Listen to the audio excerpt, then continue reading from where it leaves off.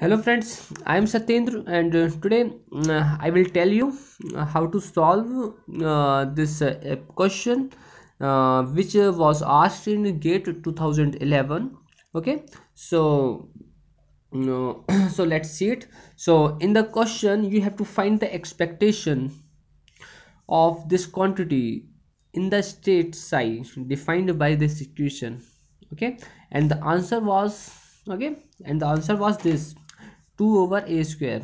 How you will get this answer, that I will explain you. Okay, you can see yes, you can see that the quantities which were given in question. Okay, the, the quantities which were given in the question was psi. Okay, you this is also called state, and you were given the ground state wave function of the hydrogen atom, which is this. Okay, uh, and what we have to found has been written here. We have to find the expectation of this quantity in the state psi. Okay, that is, we have to find this expectation. Okay, so now you can see the explanation. I will explain you how we do that.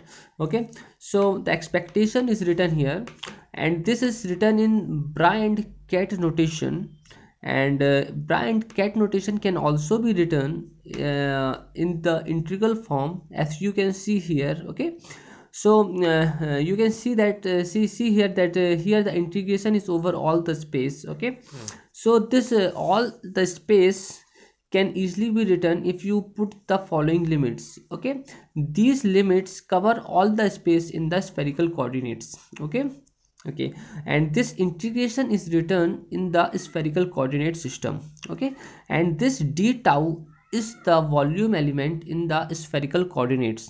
Okay, and in spherical coordinates, volume element is written as you can see here. Okay, r square dr sine theta d theta d phi.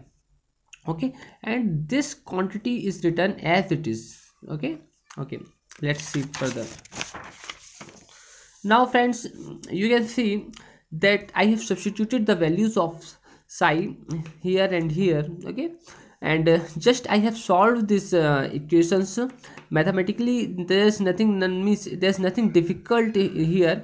I have solved each and every step. You can go through these steps, and if you have any problem, you can write the comments. I will tell you, I will clear your doubts. Okay, so don't worry, you can just go through these equations. Okay, you can see that the quantity here is the real quantity, so this complex conjugate will not affect anything here. Okay, so you just go through these equations, and if you have any problem, please let me know. I will solve your problem. Okay.